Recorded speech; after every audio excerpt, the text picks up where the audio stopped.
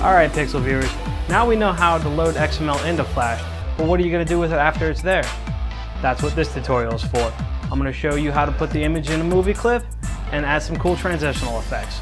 Again, let's not waste any time.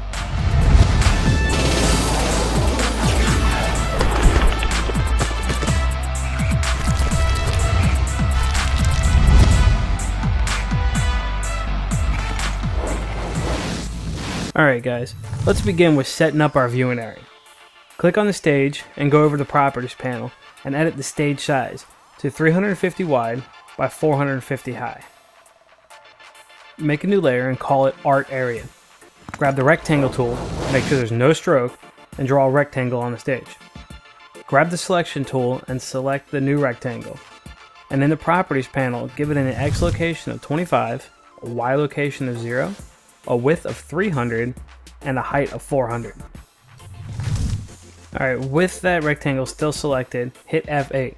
This will bring up to the Convert to Symbol dialog box. Give it a name of holder, make sure it's a movie clip, and the registration's in the top left. Click OK, and in the Properties panel you'll notice that the information has changed. Let's give this an instance name of holder. This is where our images will be displayed. Now we need to make a box to hold the description and the picture count. So grab the rectangle tool, give it a different color, and draw one on stage. Grab the Selection tool and select that rectangle. Go into the Properties panel and give it an X value of 25, a Y value of 400, make the width 300, and give the height 40. Again, with it selected, hit F8. Now the dialog box will pop up again, and your settings should still be the same. So just give it a name of content. Also, be sure to give it an instance name of content as well. Now I'm going to take a minute to make it look a little bit better, so feel free to spice it up. Alright, go inside the content movie clip and call layer 1 BG and lock it. Make a new layer and call it text. Grab the text tool and change it to dynamic text. Draw a small rectangle text box to the left hand side. Grab the Selection tool and position it over the background, and give it an instance name of Pick Num Text. Grab the Type tool again and do the same thing, only make it a bit bigger and give it a name of Disk Tag. And that should be it for the setup. Now go back to the root timeline, go to the Actions layer, and open up the Actions panel. Alright, back in the Actions panel, we need to put the XML data into an array. So go all the way to the top of the script and hit enter a couple of times. At the top, let's set up a couple of arrays that will hold the pictures and descriptions. So we're going to type var pick array, data type that to array, equal it to a new array. And on the next line, type in var disk array, data type that to array, equal it to a new array. On the next line, type var pick length and data type that to an integer.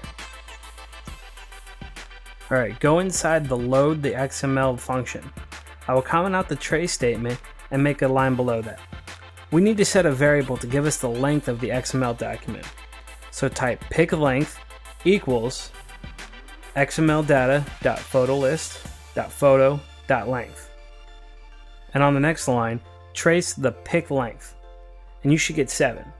That is how many photo nodes are in our XML document. So close the window and go back to load the XML function. Delete the pick length trace statement and let's begin our for loop. For right now, let's just trust that it works. I will explain what a loop is in another tutorial. So let's type for, open parenthesis, var, I, or data typing that to integer, and equaling 0.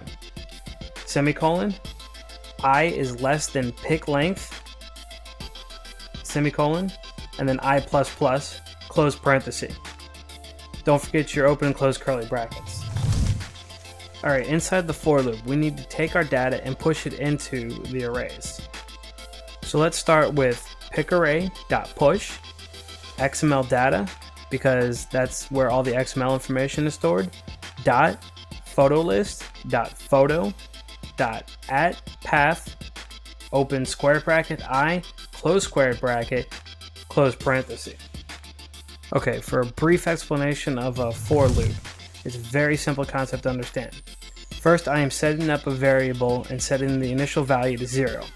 As long as I is less than pic.length, then add 1 to I.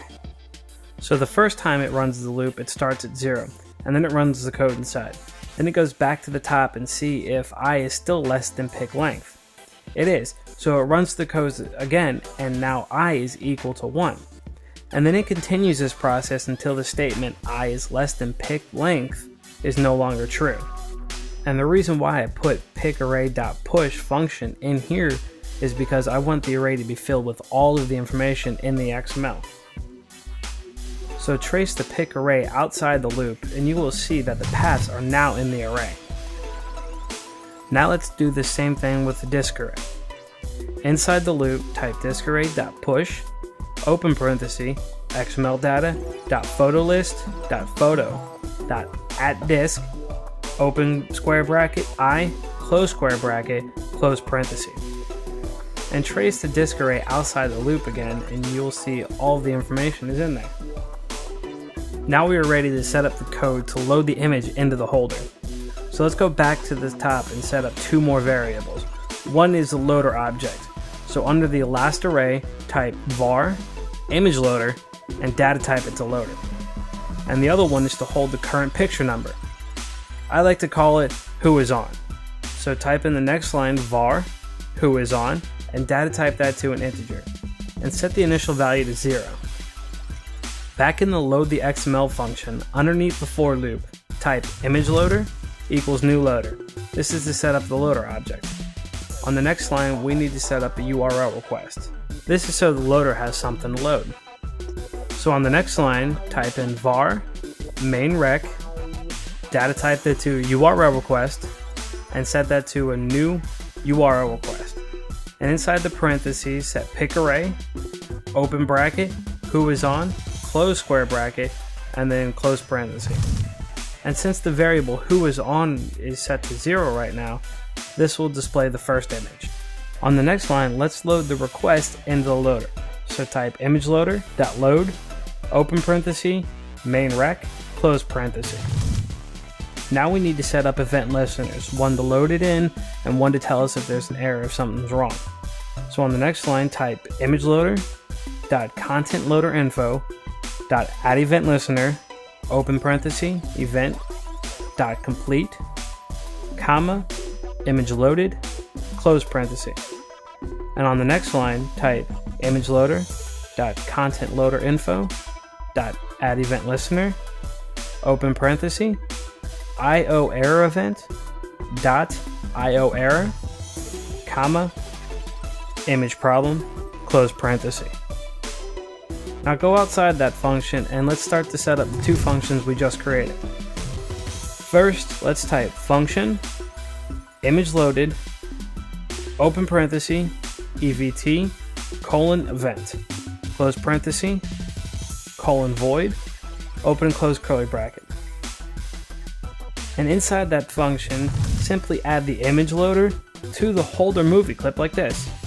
Type holder.addChild, open parenthesis, image loader, close parenthesis. Now let's set up the error function. So type function image problem, open parenthesis, EVT, IO error event, close parenthesis, void, open and close curly brackets.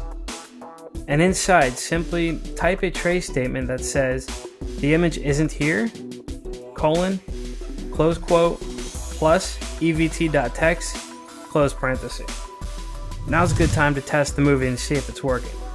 Sweet, it's working so far, so good.